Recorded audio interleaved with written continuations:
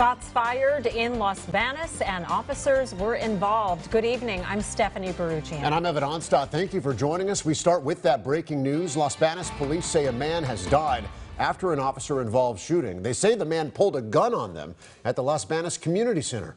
Our Bailey Miller joining us there live. So, Bailey, what do we know?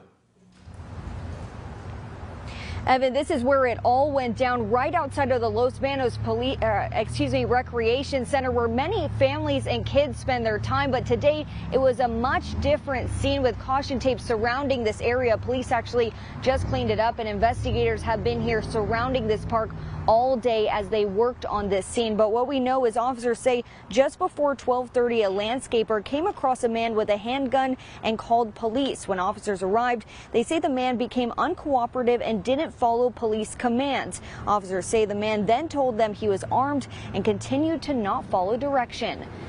When suddenly the man lifts up his shirt with one hand, retrieves the firearm, the handgun, with his other hand, and begins to withdraw it from his waistline. As in response to that, one of the officers fires one round at the man, striking him in the abdomen.